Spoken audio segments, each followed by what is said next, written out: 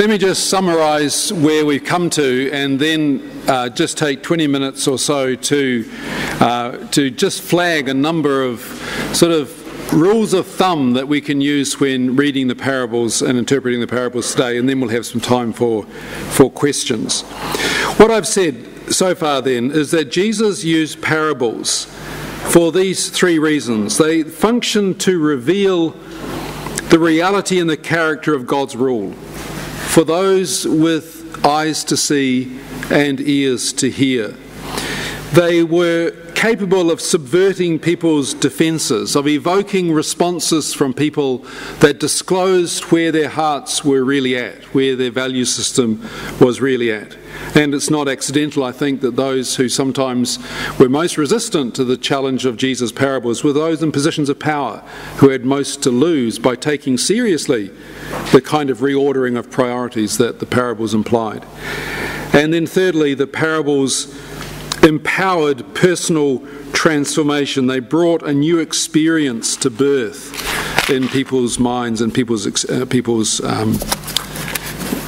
understanding. Right, let's just then think about how, when we read the parables today in our Bible study groups or in our own reading, how we should go about interpreting them. And these are just my suggestions. Many other things could be said, but I think these are some helpful guidelines that are pretty simple and can keep us hopefully on the right track. First, like all stories, the parables usually have a central or governing theme, a master idea, a master concept that they are trying to put across, even if commentators will sometimes disagree on what it is. But usually it's more or less obvious. The parable of the unforgiving servant is about forgiveness. That's not too hard, is it? It's about the dramatic forgiveness of God, and it's about how that dramatic forgiveness ought to be expressed in our own relationships. The parable of the buried treasure is about finding something of immense value. The parable of the Good Samaritan is about showing compassion to those in need, even if they come from the wrong side of the railway tracks. The parable of the prodigal son is about reconciliation and grace and forgiveness and so on. So it's not always difficult to work out what the master idea in the parable is. And Luke, if we find it hard, Luke sometimes helps us by telling us what he thinks the theme of the parable is. So Luke 18, Jesus told them a parable about their need to pray always and not to lose heart. He said, in a certain city there was a judge who feared neither God nor had respect for people. So Luke says, here's my sort of tip-off, this story is about prayer. Or Luke 18, he told a parable to some who trusted in themselves that they were righteous and regarded others with contempt. So the parable is about arrogance and self-righteousness. So that's the first point. Let's try to identify the main theme in the story. Secondly, it's usually important for us to clarify the cultural points of reference that the story employs. The primary goal of interpretation, at least these days, it hasn't always been, and it need not be, as we'll see in a moment, the most common strategy that Christian interpreters have used down the centuries to understand Scripture is allegory, to sort of see them as sort of allegories of spiritual truths with sort of a deeper mystical level of meaning. But for those of us sort of born after the 17th century, historical understanding is the way we operate. We think in terms of historical consciousness. And so the first goal of interpretation, at least for us moderns, is to try and understand how these things would have been understood by their first hearers. To try and put yourself back into the shoes of the people who had the story told to them in the first century.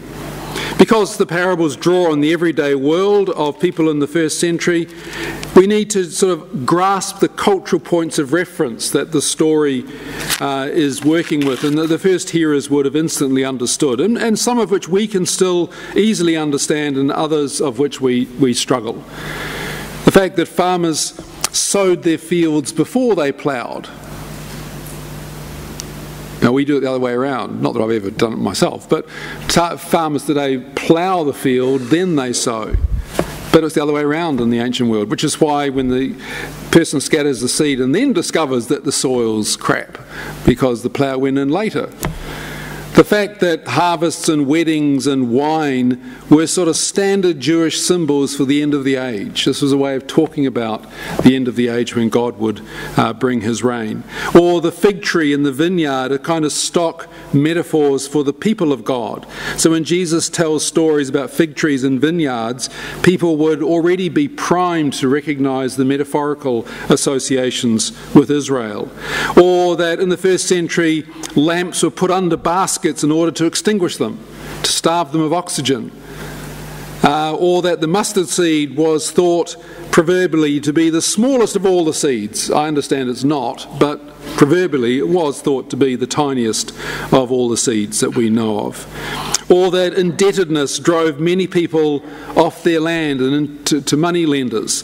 That tax collectors were the lowest of the low in social and religious status in the first century. And so on and so on and so forth. Just to understand the kind of themes of everyday life that the parables work with. Now you say, well, where do I get that knowledge from? Well, we have to get it from the books. We need to go to the commentaries and to the textbooks that tell us of the first century. And the reason why it's worth knowing is because this kind of cultural material, background material, will help us to recognise the surprising, unexpected, shocking, scandalous, upending details in the story that I spoke of before. But again, we unfortunately need the specialists to point this out to us. Thirdly, identifying the audience that the story is addressed to is also very helpful.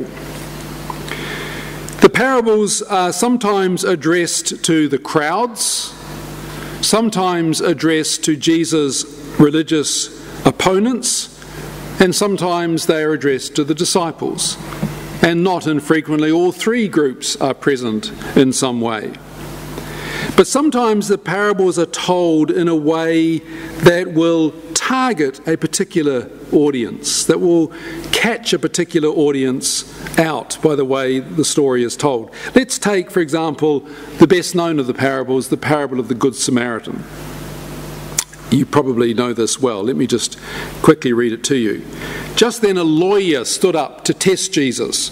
"Teacher," he said, "what must I do to inherit eternal life?" Jesus said to him, "What is written in the law? What do you read there?" The lawyer answered, "You shall love the Lord your God with all your heart, and with all your soul, and with all your strength, and with all your mind, and your neighbour as yourself." Jesus said to him, "You have given the right answer. Go to the top of the class. Do this and you will live." But wanting to justify himself, he asked Jesus, "But who precisely is my neighbour?" Jesus replied, he replied not by saying, well, let's talk about it abstractly. Jesus replied by telling a story. A man was going down from Jerusalem to Jericho. He fell into the hands of robbers who stripped him, beat him, and went away, leaving him half dead.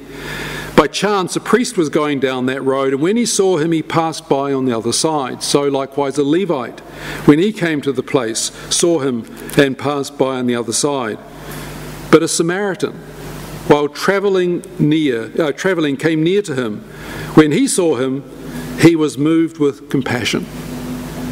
He went to him, bandaged his wounds, having poured oil and wine on them, put him on his own animal, brought him to an inn, and took care of him. The next day he took out 2 denarii, gave them to the innkeeper, and said, "Take care of him, and when I come back, I will repay you whatever more you spend." Which of these 3, Jesus said, do you think was a neighbour to the man who fell into the hands of robbers? He said, "With the one who showed him mercy." Jesus said, "Go you and do likewise." Now the parable is told to a lawyer, probably a Pharisee, although we can't be sure about that because the priests also had their legal specialists, but probably a Pharisee. who Luke calls a lawyer, who is testing Jesus in terms of his adherence to the Torah. He is presumably been seated amongst the people that Jesus has been instructing, and he rises in order to tap the extent to which Jesus is actually faithful to the Torah. But he poses the question in terms of, what must I do to inherit eternal life? Presumably this was something that Jesus was well known for talking about, and it was a common theme of discourse at the time. So, Jesus, tell me then, what do you think I need to do in order to inherit eternal life? So Jesus tells the story. And the details of the story are, I think, set up in order to, in a sense, catch this lawyer out, or to compel this lawyer to rethink his worldview. The way the story is told is angled to be particularly pertinent to a lawyer thinking about the Torah in the way he does. So the first characters who come across the victim are priestly types, temple officials, who ignore the victim and pass by on the other side. Now, we don't know, but presumably the lawyer would have been disappointed that the priests had behaved that way, but probably not too surprised, because after all, they're priests. So this would have, in a sense, pandered to the lawyer's existing worldview. He probably thought, well, what do you expect? Priests have more important things to do. So his defences are subverted, because initially it's almost reinforcing what he would expect to be the case. The lawyer would probably have thought that the next person down the street would have been an ordinary Israelite, a layperson, or possibly a Pharisee. That would have been really good. But certainly an ordinary Jewish person, not an ordained cleric who's responsible for temple performance, but an ordinary person. He'd have probably expected that, because the phrase priests and Levites and all the children of Israel was a way of referring to the whole nation, kind of stock phrase. And he would have expected probably that this Israelite who came along the street would have done the right thing and shown mercy and compassion to the victim on the side of the road. Surprise number one is, it's not a Jew who appears next in the story, but it's a Samaritan. So there's a shock. He would have probably thought, well, a Samaritan appears, he probably will go and pick this guy's pockets. Trouble is, he's got no trousers on because he's been stripped naked. But if he had not that they wore trousers, if he had clothes on, you'd expect the Samaritan to do some dastardly deed to him. Lawyers, Jewish lawyers, Jews in general, held Samaritans in utter contempt, and Samaritans returned the compliment. So to have a Samaritan in the story was a shock, but you'd probably expect the Samaritan to be just another one of the robbers. Surprise number two is that Jesus turns the Samaritan into a hero in the story that reverses expectations, that sort of shocks and surprises by the goodness he shows. But surprise number three is when the lawyer is told to go and imitate the behaviour of a loathed enemy. Go you and do likewise. You want to know how to gain eternal life? Go and copy your enemy. That's pretty in the face. The whole story, in a sense, was set up, if you like, to force the lawyer to rethink his entire worldview. Because the lawyer, but when Jesus concludes by saying, well, tell me, which of the three acted like a neighbour to the man who fell into the hands of robbers, there's only one answer possible. Because there's only one person in the story who acts like a neighbour. And so the lawyer is compelled to say, well, obviously the one who did mercy. And the one who did mercy happens to be an enemy who would not expect to perform such an act of compassion. And so the lawyer is actually subverted, cornered almost, by the way the story is told, and profoundly challenged to rethink his value system, both because Jesus fails to use a Pharisee as the hero, and because the one who fulfills the love commandment is somebody who the lawyer despised, who the lawyer held in utter contempt. So the strategy, the force of the parable is even more obvious when you realise that it's a particular audience that is being addressed. Number 4, the parables need to be related to Jesus' broader perspective on the kingdom of God. They are not just tales for putting across moral or spiritual truisms. They are an intrinsic aspect of Jesus' wider proclamation of the kingdom of God. Therefore, we need to interpret the parables in a way that is consistent with Jesus' broader perspective on the kingdom of God. Makes sense. If the parables are about the kingdom, then we ought to interpret the parables in a way that makes sense of the other things that Jesus says about the kingdom. And just let me pick out 3 things about Jesus' proclamation of the kingdom that are relevant to interpreting the parables. We saw a couple of weeks ago that in his proclamation of the kingdom, Jesus appears to have taught a kind of inaugurated eschatology. In other words, he was announcing that God's kingdom had come, but only in an initial sense. The kingdom is being inaugurated. It wasn't yet here in its fullness. It was already here, but it was not yet here in its totality. And I just read this afternoon when I was at the airport, I'm reading a book by a scholar that we're actually bringing as a St. John's visiting scholar next year, William Kavanagh, a brilliant Roman Catholic theologian who's coming to Wellington as a St. John's scholar. He's written a new book on politics. But he made a suggestion in passing that the reason why the kingdom hasn't come in the fullness is not because God only intended to just sort of give a little taste of it, but because we haven't responded in the way that would enable the kingdom to come in the way that God intended. I don't know what I think about that, but it was just an interesting thought. But Jesus proclaimed the beginning of the kingdom, not yet the fullness of the kingdom. In light of that, the agricultural images that Jesus uses, like a seed planted in the ground that's growing, although you might not be able to see it, it's putting roots down beneath the surface, but it's growing and will one day become a crop that we can harvest, captures this reality of the kingdom as something that has begun. The seed actually has been planted. The eagle has landed. The kingdom has made a beginning in the presence of Jesus. It's operating powerfully in the present, like a seed is growing, charged with the power of growth, although you can't see it, but it's still there, and one day it will come in its fullness. So that understanding of the kingdom helps us to understand what these parables, particularly the agricultural parables, are about. Now, the main emphasis of the parables, I think, is on calling people to recognize that the kingdom has begun, that the new reality is here, that the kingdom of God has broken into the human scene because of the coming of Jesus. It's not just a future dream to wait for in the far distant future. It's already operative, and importantly, it's operative in the midst of ordinary, everyday, mundane life. God's kingdom, the reason why Jesus chose sort of such secular plot lines and imagery to use to talk about the coming of the kingdom in itself is important. The kingdom is to be found not in a series of spiritual activities, it's to be found in the midst of ordinary everyday life. God is at work in the midst of ordinary secular life. So there's no sort of spiritual secular dichotomy here.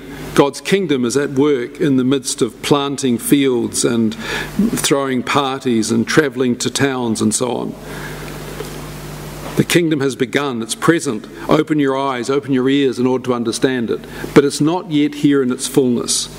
Therefore, any interpretation of the parables that entirely spiritualizes them or entirely interiorizes them, just made up a new word, that takes them as stories about kind of inner experiences alone, my own private kind of experience. Any interpretation that sees the parables as entirely about that is missing something important. The parables are about the kingdom of God. They're about what God is doing in the world. Something has broken in, it's begun, and it's secretly at work. You need to open your eyes to see it and become part of it, because one day it will actually fill the whole world. Another feature of Jesus' proclamation of the kingdom that is relevant to the parables is that Jesus saw himself as the bearer of the kingdom. So you could say, well, when Jesus said the kingdom is present, well, where is it present? Well, it's present in Jesus. Jesus is the one who embodies the kingdom here and now in the presence. And those who connect with Jesus can begin to participate in this new reality. God's kingly power is uniquely concentrated in him. And so the parables have a kind of implied Christology. In other words, they imply something about the one who is telling the parables. He is the sower of the seed. He is the shepherd who goes looking for the sheep. He is the bridegroom who throws the wedding party. He is the one who gives forgiveness. He is the judge. He is the king. He is the landowner, and so on. Jesus, interestingly, takes these Old Testament images that in the Old Testament refer to God and implicitly applies them to himself as the one who proclaims the kingdom. Therefore, any interpretation of the parables that reduces them to simple moral platitudes with no deeper significance about Jesus is also, I think, open to question. Thirdly, you may remember me borrowing, as I always do, pinching this phrase, collaborative eschatology, from Crossan. It captures something, I think, very important about Jesus' proclamation of the kingdom. Remember that I used Mark 1:15 to make this point. Jesus came into Galilee proclaiming the gospel of God and saying, the kingdom of God is at hand, therefore repent and believe. God is doing something, therefore you must do something. The indicative, God is at work, and the imperative, you must respond to this in order to engage with it. The parables make this point over and over again. They tell of something that is happening and how people engage with it. The characters in the parables are always active. They're always doing something. They're harvesting, they're searching, they're ploughing, they're throwing a party, they're travelling, they're always active. They demonstrate that what God is doing requires a voluntary human response in order for it to sort of become lived experience. The kingdom is about divine human cooperation, which is why Kavanagh's comment really struck me when I read it this afternoon, that God has brought the kingdom, but the reality still requires a voluntary human response. And maybe the fact that we don't respond as we ought is one of the reasons why the kingdom appears to be still so initial rather than something more dramatic. Number 5, we need to avoid illegitimate allegorization. These simple, charming stories that Jesus told have suffered a history of more misinterpretation than any other part of the Bible, except the book of Revelation. That's probably the most misused and abused book in the New Testament. But second to that are the parables. The early church fathers got us off to the wrong foot by subjecting the parables to an allegorical interpretation. In allegorical interpretation, every minor detail of the story stands for something profound. Let me read you the way that Origen, however you pronounce the G, in the 3rd century, allegorized the parable of the Good Samaritan, one of the early influential church fathers. The man going down from Jericho, Origen said, is Adam. Jerusalem, from where he is going, stands for paradise. Jericho stands for this world. The robbers stand for the hostile influences and enemies of man. The wounds are disobedience or sin. The priest stands for the law. The Levite stands for the prophets. The Good Samaritan stands for Christ. The beast is the body of Christ. The inn is the church. The 2 denarii are the knowledge of the Father and the Son. The innkeeper stands for the angels in charge of the church, and the return of the Good Samaritan stands for the second coming of Christ. Later, Augustine, the greatest intellectual in the history of the church, probably after Paul, also allegorized the parable in an even more fantastic way.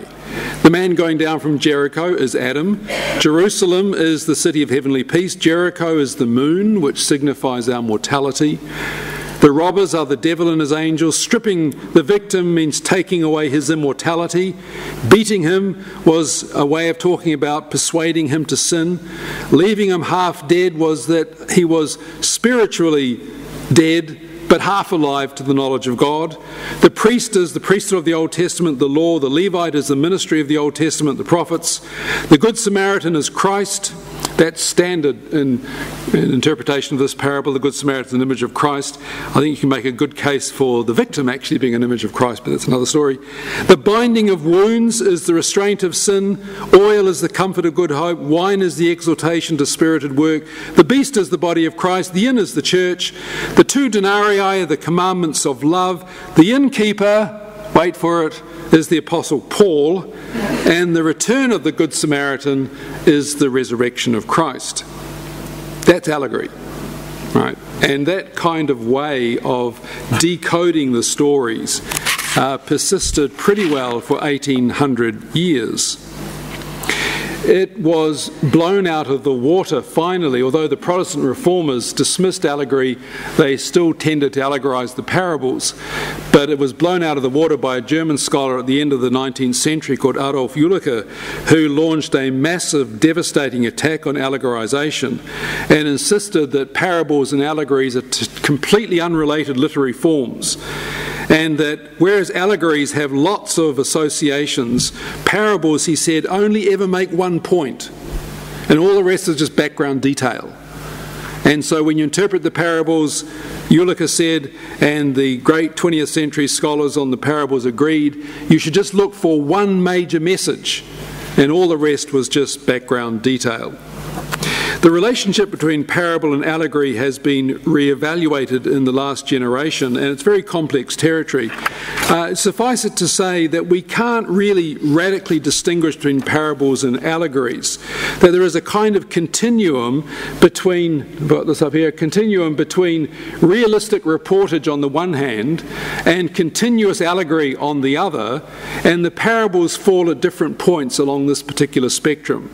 So some of the parables have more allegorical associations, like the parable of the sower, for example, which Jesus goes through and says what the different points stand for. Other parables have much less allegorical meaning to them.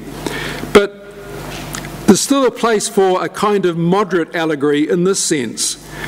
Jesus' first century Jewish hearers would have been predisposed to understand images of kings, judges, fathers, and shepherds as symbols for God. Vineyards, vines, fig trees, sheep as symbols for Israel. Enemy figures as symbols for the devil. Harvesting and grape gathering as symbols for judgment. Weddings, feasts, and festal robes as symbols for salvation. The prophets make use of this kind of symbolism. And so when Jesus makes use of this symbolism, we are entitled, I think, to make those kinds of associations.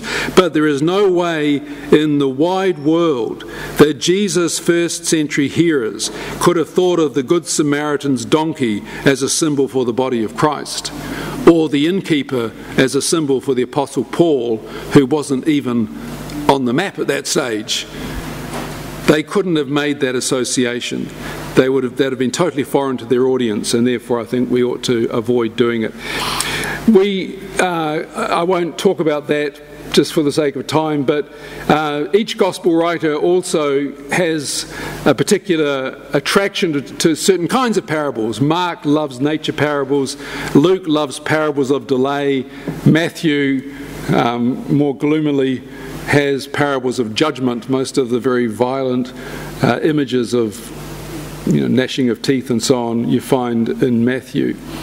But my final point is ready to come full circle, and just to reiterate the fact that when we are reading the parables, we need to remember that they are, in the first instance, stories.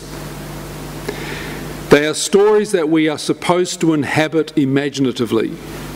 We are supposed to enter into the story as we do any other story and be emotionally and existentially engaged by what is being disclosed. They are not, in the first instance, collections of moral or doctrinal propositions. Although we have long preferred to turn the stories into illustrations of abstract ideas. And the problem with that is that once you've got the idea, you don't need the story anymore. Once you have worked out what it's about, you can forget the story and just get on with having the principle. Who's that American guy who goes through and turns all these things into life principles? Bill Gothard, yeah. He's got however many, 20 or 30 or 40 life principles that he gets from the Bible. The problem with doing that is that once you've got your principles, you can forget the Bible because you've got the pay dirt. So just forget the stories. Well, that's obviously not what we should do. The stories are to be experienced. They are not to be translated into propositions. We also need to avoid reading our later theological concerns back into the parables or using them to bolster our favoured theological systems. Unlike theological creeds, stories confront us existentially. They subvert our defences. They mediate encounter with the subject of the story and the storyteller. They operate at that level of experience, not at the level of sort of rational propositions. Another key feature of stories, as of any work of art, is their inherent ambiguity, or polyvalence is a term that's often used by parable scholars. Yes, they have a dominant intended meaning that was particularly angled to catch out the audience that was first addressed by Jesus. Yes, we can say this parable is about this theme or this subject. This parable is about forgiveness. This parable is about compassion or whatever. Yes, we can do that. But the stories also have this surplus of meaning that I talked about at the beginning. They have this capacity to communicate additional levels of meaning or significance arising from the interaction of readers in different contexts and in different historical periods. It's a bit like if you go to a Bible study group and you sit around with 20 people reading a text and everybody tells you what they see in the text.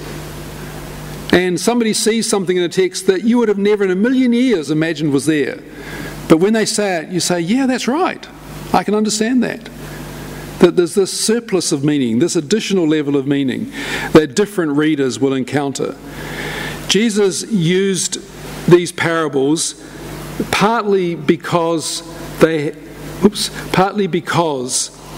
had this capacity to go on generating demands and challenges and meanings beyond even the dominant meaning he was trying to communicate. We can never exhaust their meaning or power. Now, we are on kind of tricky territory here, because on the one hand, I think part of the magic of parables is that you can never tie them down to a single meaning. They will always go on subverting and challenging and surprising and shocking and evoking levels of thinking that we didn't have before and levels of challenge we didn't recognise. But they'll always go on doing that. But to recognise that could be an invitation just to make the stories do whatever you want them to do. And all kinds of fanciful interpretations have been suggested. I remember feeling somewhat outraged, I must say, by reading an article on the parable of the prodigal son that I was working on by an American New Testament scholar who suggested that the reason why the prodigal son left home was because his father was a pedophile and he was running away from abuse. And this scholar admitted that this was probably not what Jesus intended, nor was it what the audience would have thought, and she said, as a professional biblical scholar, I can say it means this. She felt she had the permission as a professional biblical scholar to completely reverse the meaning of the story. And I felt cross. I felt cross because if you can do that, the parables actually lose their subversive power. If you can make the parable promote your own particular political agenda at will, the parable loses the power to challenge you. You become the one who's manipulating the story for your own agenda.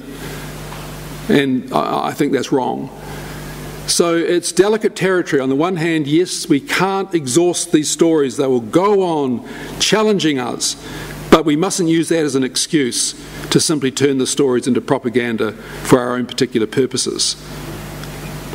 One scholar has suggested that perhaps one way in which we could explore the richness of these stories is that when we hear them, we could consciously put ourselves in the position of different characters in the story.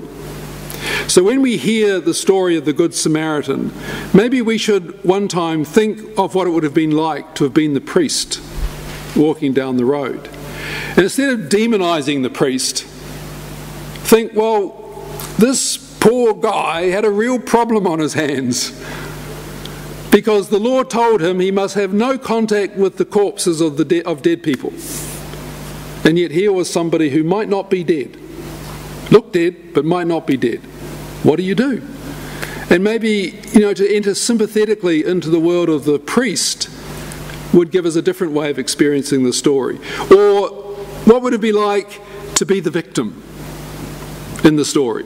And to try and experience the story from the perspective of the victim. Or what would it have been like to be the innkeeper? Or the donkey, for that matter, if you really want to get into the power of the story to say surprising things. What would it have been like to have been the donkey that... Stupid, forget that. Or to hear the story from the perspective of the lawyer, or the crowds who are listening in, or the disciples who are listening in. That's one way it's been suggested of accessing some of the richness of these stories without it spinning out of control. And perhaps there's just a couple of safeguards that we should always bear in mind when we try to allow the richness of the story to go on speaking. One is that any additional meanings that we find in the story need to be consistent with the dominant meaning of the story. That's why this scholar who said, no, this is perhaps a story of somebody escaping family abuse, to me is inconsistent with the dominant meaning of the story. It actually reverses it. And so I think there's good reason to question whether that's an appropriate way to read the story. That you can read the story that way is obvious because she does. That you ought to read the story that way is another question. And I would suggest you ought not to because it's inconsistent with the dominant meaning. And any additional meanings that we find in the story, I think, need to have some grounding in the plot and characterization of the story. We can't imagine things that aren't present in the story. We can't sort of put different characters into the story in order to find richness. We need, I think, to stick with the structure of the story. Right, I'm going to stop. Thank you. Any questions? Comments? Yes. How would you think this teaching was to the hearers at the time?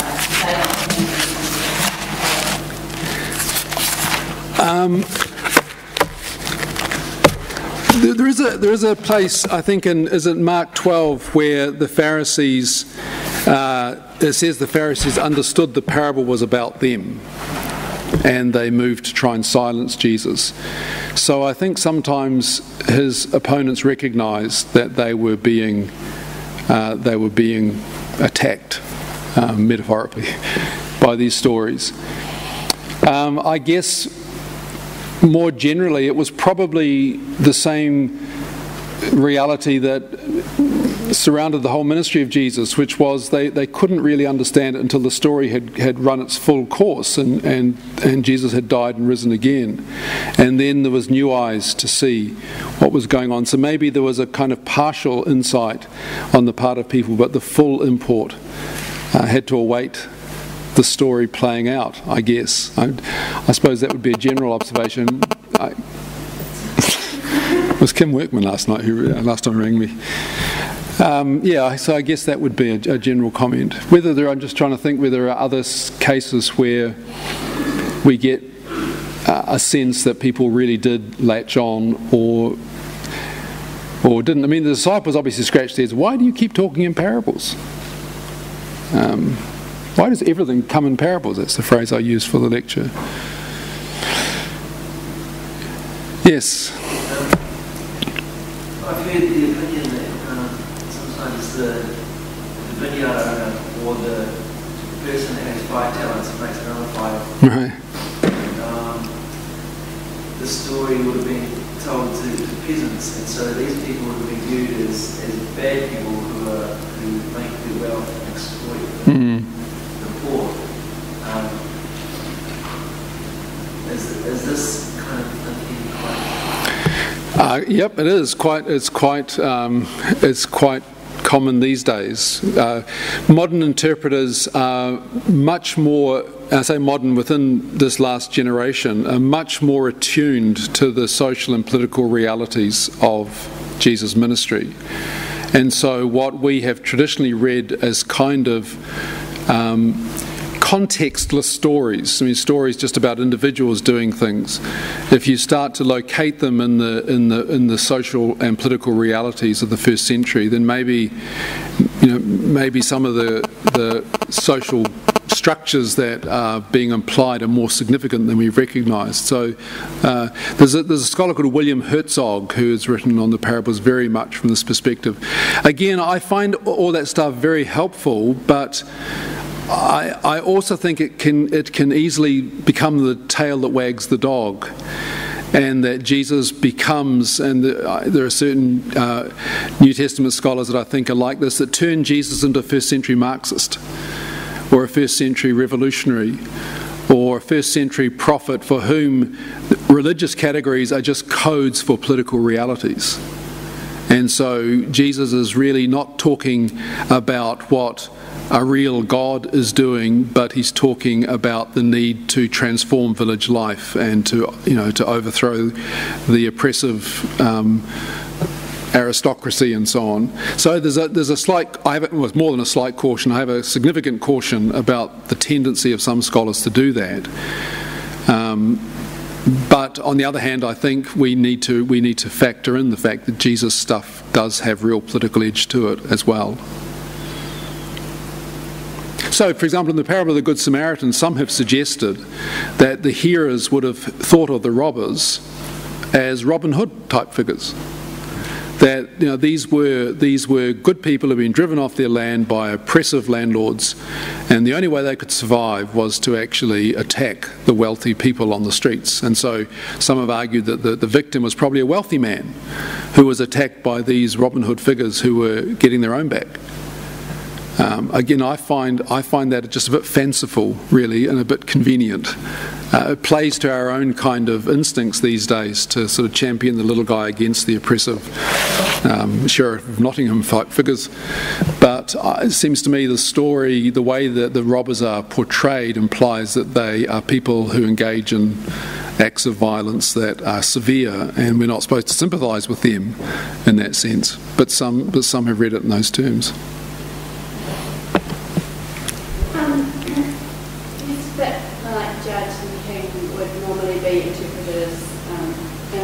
Right. Old Testament. What about the parable of the assistant widow? Yeah. What's your interpretation? Right. Well, these are tricky. There are a couple of parables, and that's Luke 16 or 17 or 18 or somewhere in there, 18. A couple of parables there where some rather disturbing things happen. I mean, there's one of the parable of the guy who is sacked because he's been cooking the books, or he's been doing something and he's sacked, and so he cooks the books in order to try and get into the good, the debtors of his master will actually give him a job when he's turned out, and it's quite unethical behaviour, and it becomes problematic when you think, well, how is this an image of God? Or the persistent widow who comes and pleads with his judge, who's too lazy to do justice until he gets so annoyed at this woman who won't go away that he eventually gives her cause. I think in that case that's where we need to look for the dominant message of the parable and not to turn the parable into a parable about God. It's actually a parable about persistence and prayer. And I think in this case, the judge is probably not intended as an image for God who's reluctant to answer prayer. It's more about persistence to get what you need and a preparedness to hang on even when things appear not to be going your way. So, I mean, these are all judgment calls really as to know just how to interpret it. But I think when Luke gives us a kind of clue with that one, that this is a parable about the need to be persistent in prayer, if we turn it into a parable about the nature of God, we're perhaps doing something that's not intended. So I don't think God or the judge is necessarily always an image for God, but often is. Ross. Were there superhero stories around in Jesus' time? And if so, when you said he didn't use them, what's the significance of that? And then also, is it therefore okay to use them these days? Superhero stories? Yeah. Well, certainly in sort of pagan mythology, there were lots of superhero stories. Whether there was in Jewish tradition, I simply don't know. Question times are very painful things for speakers, you have to know. Because people always ask questions that you don't know the answer to. And so you try and fudge it. So I don't know. The significance of the absence of a superhero, Superman, Batman, Captain America type figure, I think, is because Jesus is not talking about sort of vain utopian hopes. He's talking about something that he believes is actually happening in everyday reality, that God is at work. And I guess you could say the superhero has come to die. He's come to be crucified. He's come to serve. He's come to, to not coerce. He's come to invite. And that the whole agenda of the kingdom is conditional upon people freely responding. I mean, it's an incredible image of divine power, really, that you find throughout the New Testament. So the absence of a superhero figure, I think, is because of the nature of the kingdom, the nature of God. God is somebody who comes as a servant, not as a Captain America figure who triumphs through superior violence.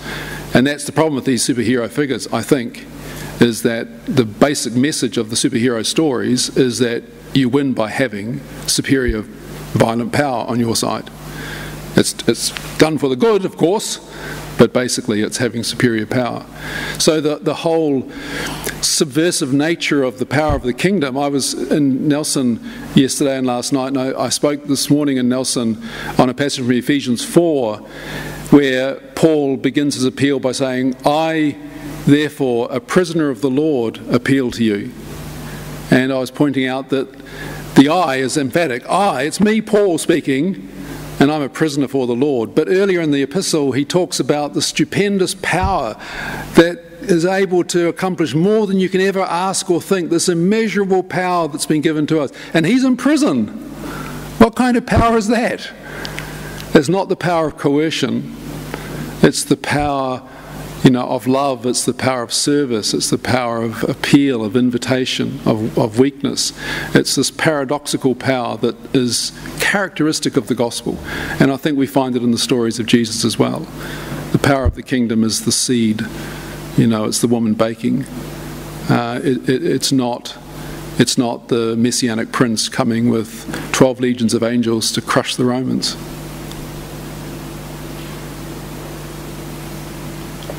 Do I sound like a Mennonite? Yes. My question is more about the social context.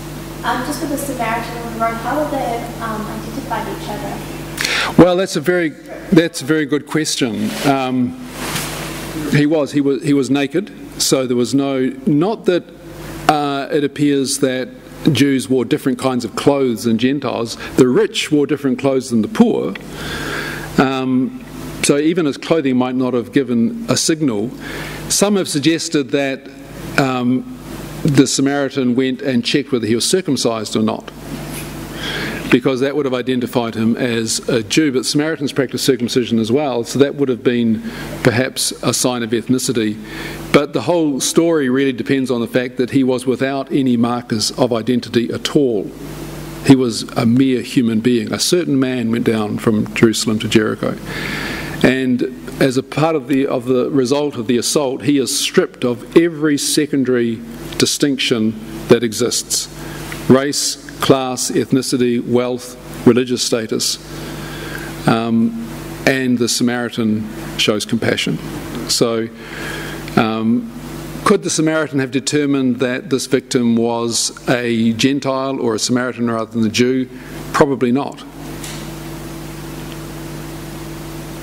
But he seems to have shown no interest in anything to do with this person, apart from the fact he was in need. Whereas for the priest and the Levite, of course, what was supremely important for them was he was probably dead. So he was a source of contamination. Probably a Jew. It was on the road from Jerusalem to Jericho. Almost certainly a Jew, but a potential source of contamination. Parables aren't about doctrine, and yet I'd just love to hear a bit more about the relationship between parables and doctrine, because I think it's really important. And how we use parables to shape doctrine, or how we refuse to let parables shape our doctrine. Right. Well, that's a good way of putting it. I guess it depends upon the kind of detail in your doctrine that you're trying to take from the parables. So, if, for example, we would take every parable that mentions the judge or the king who slaughters his opponents in some of the parables, that this is an image of God, and we abstract these things from the parabolic context to tell us something about God, I think we get into all kinds of hot water. But on the other hand, I think you're right that our doctrine needs to be informed by the images of God and the images of salvation and the images of community that these parables convey. So, the doctrine of God that we have, of the unmoved mover and that kind of the severe sovereign overlord that is so strong in a lot of Christian theology, needs to be informed by the fact that Jesus tells us God is like a woman baking bread. God is like a shepherd who goes looking for a lost sheep. God is like somebody who plays a flute and waits for children to dance. God is like a father who embraces his rebellious son who's been deeply injured by his son's action and yet shows no concern. That's what God is like. So that should inform our doctrine. I think it's a very helpful way to put it. But not to abstract ideas out of the parables that are purely doctrinal in some sort of decontextualized sense.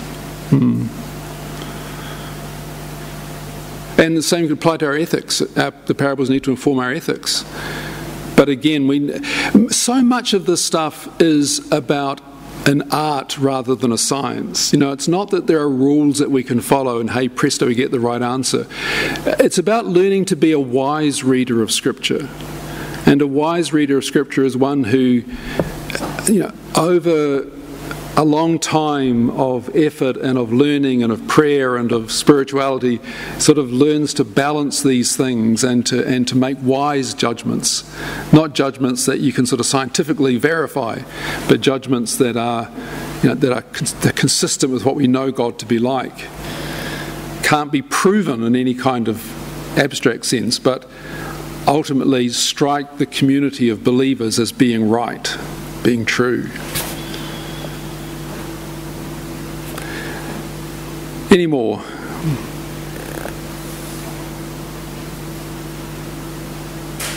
No more. Right, thank you. Next week is discipleship. So these all sort of build onto each other. But thank you for your very close attention.